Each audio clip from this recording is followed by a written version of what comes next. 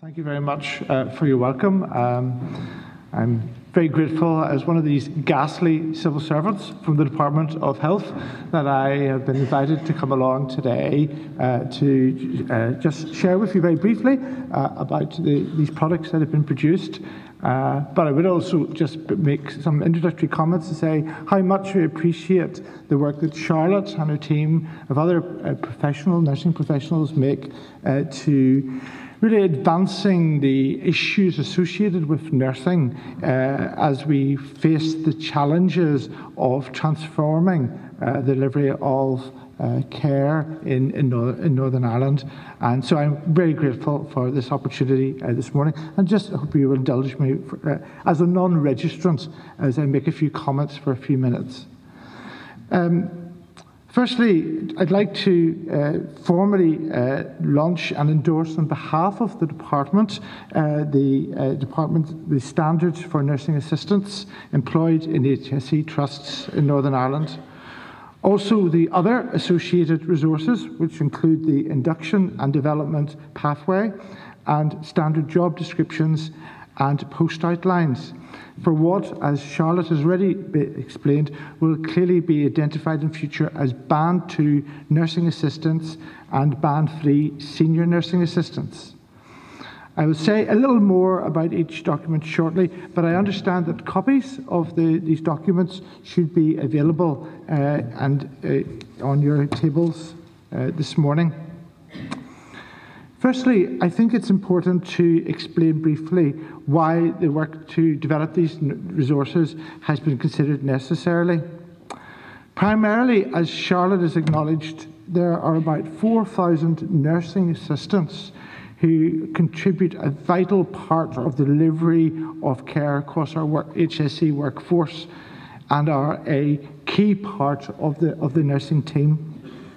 They work in a delegated framework from registrants, exhibiting the professional behaviours outlined this morning by Charlotte.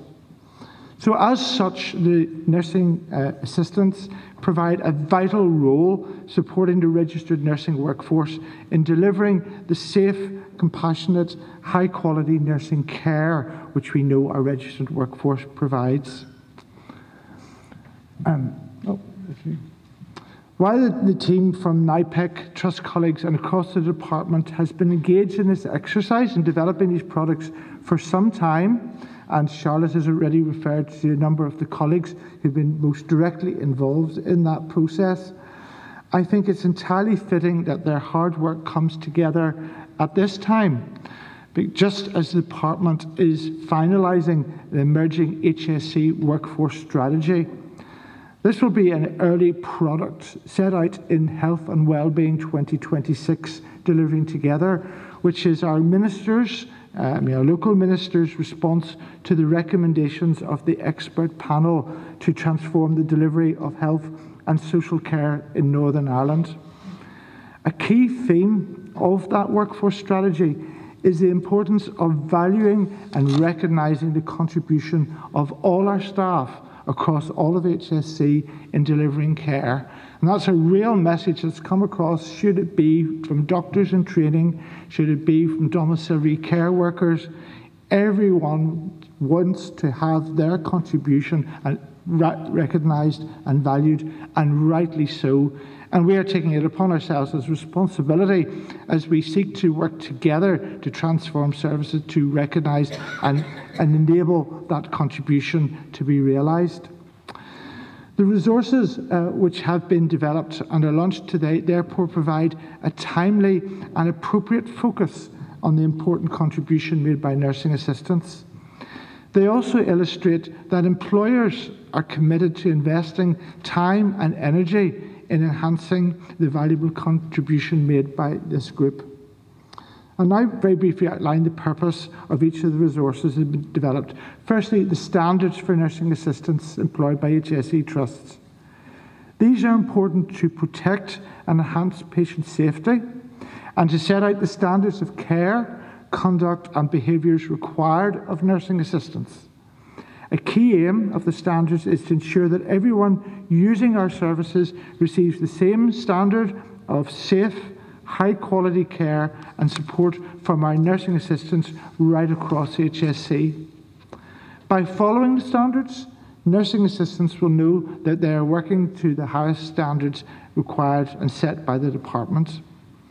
Similarly, the standards provide assurance to those that use our services, to employers and to colleagues, and help everyone understand the standards that are expected of nursing assistants. The standards align with and entirely complement the overarching Code of Conduct for all of HSC employees, which the department issued in September 2016.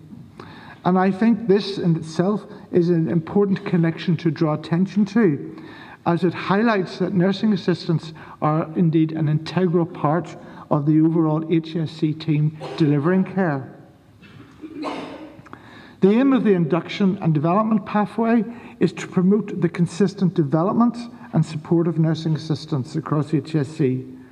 These are important in order to help maximise their skills and their competences. The pathway outlines 4 key steps, and I think they're set out very clearly in the documentation you have there, which will support nursing assistants to learn and develop while in post, and will help to facilitate career progressions should individuals wish to do so.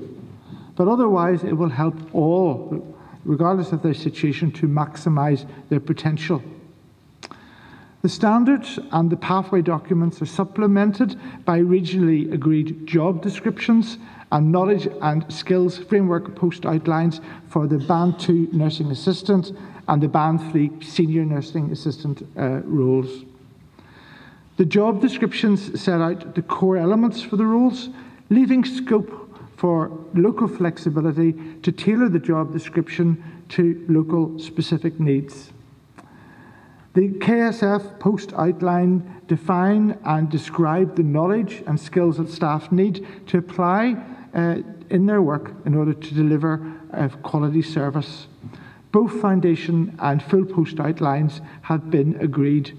And as Charlotte has mentioned, the department will shortly be establishing one of our much loved task and finish implementation groups to oversee the rollout of these resources across HSC. And we will shortly be writing out to health and social care trusts, inviting volunteers to the group. So please don't knock me down or Kieran afterwards in wanting to sign up to join in that project. But I hope you will agree it's a valuable and important task to take forward. In conclusion, ladies and gentlemen, I very much hope that all can recognise that the standards, the induction and development and job description documents are not examples of yet more bureaucracy being imposed from on high by the department. Rather, on the contrary, they are tools which individuals and management across trusts and you as leaders within your trusts can employ together to further improve the contribution that this important group of our staff, nursing assistants, can make to delivering care. Thank you very much.